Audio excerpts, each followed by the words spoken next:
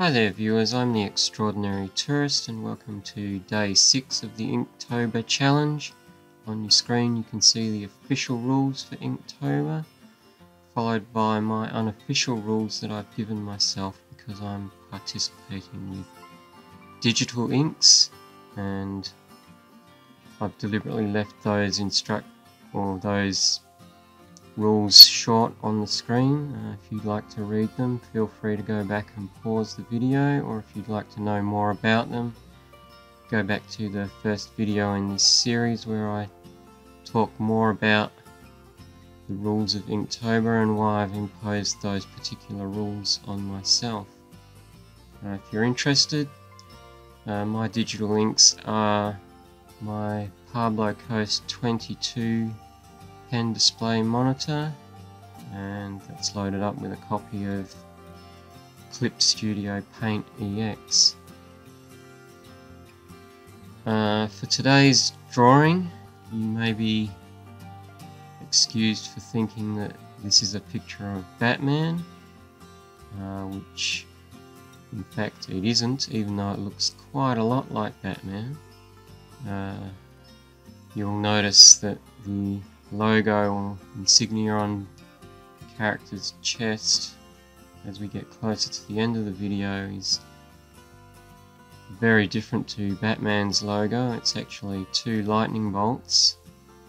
The character is actually called Batstorm, and he's a character that I created back when I was doing a lot of animations for myself using GoAnimate, and I used their character creator to create this Batman parody character called Batstorm, and he got his name as a result of the default insignia on the chest of superhero characters in GoAnimate's character creator was this double lightning bolt symbol.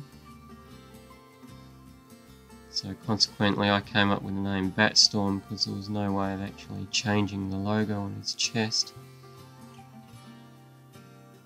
And this particular drawing, because I created this character using a character creator, and then later on I tried using different animation software called Movie Zoo, which is a 3D animation software. And I used their character creator to create a version of Batstorm.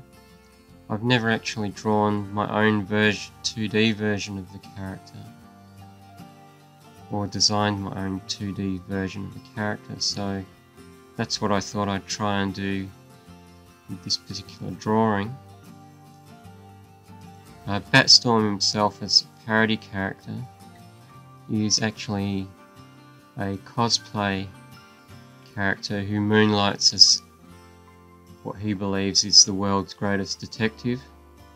Well, he believes himself to be the world's greatest detective, but through the day he does children's parties and other events appearing as the character Batstorm. Even though he looks a lot like Batman, he still calls himself Batstorm.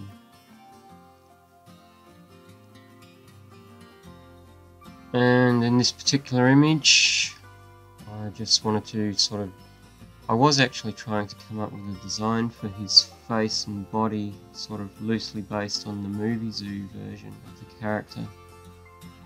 But it didn't really work out, because to do proper character design you really need to sit down and draw multiple drawings and stuff. And this I was just sitting down and trying to get a sketch done so I could get my drawing done for the day. So this is a version of Batstorm, probably done as a more serious looking image that you would see in any typical sort of superhero comic book. It's probably not the design I would go with if I was actually trying to create a character model that I was going to animate myself. But that was what I was intending to do, and the fact that he's holding a sort of coffee to go there was to sort of reflect the sort of less than superhero nature of the character, and just more of a cosplay guy on his break getting a coffee, still in costume, so that's where the coffee came into it. In terms of the line work, I think I did a reasonable job. Still pretty rough when you look at it up close. This drawing itself took me an hour and 20 minutes to do, so I'm not really doing so well. I'm trying to cut down my time to around 40 minutes for creating these drawings. So that's about it. Hope you've enjoyed this episode, and until next video, thanks for watching.